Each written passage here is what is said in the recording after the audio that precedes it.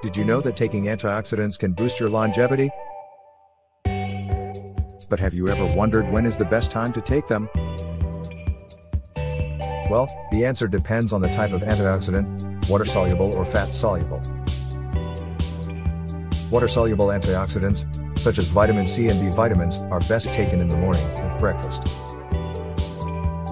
This is because they are easily absorbed and your body can use them throughout the day. On the other hand, fat-soluble antioxidants, like vitamin E and CoQ10, are better absorbed when taken with a meal that contains some fat, such as avocado, nuts, or fish.